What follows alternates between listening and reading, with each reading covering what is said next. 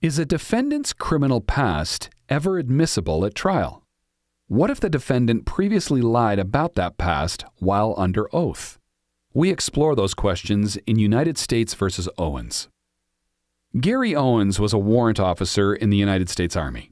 He was accused of shooting and killing his third wife, Mary, as she drove down the street near their home.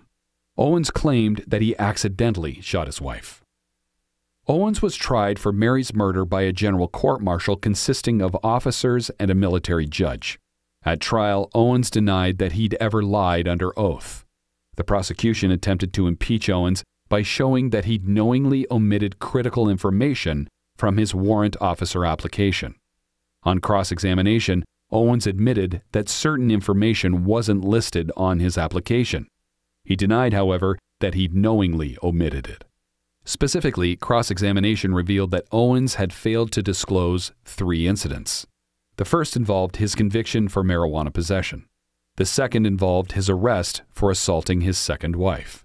The third involved his conviction for possessing a gun without a permit. The judge instructed that this evidence was only admissible on the limited issue of whether Owens lied on his warrant officer application. It shouldn't be considered for any other purpose. Owens was convicted of killing Mary without premeditation. He was dishonorably discharged and was sentenced to confinement and hard labor. The convening authority approved the sentence.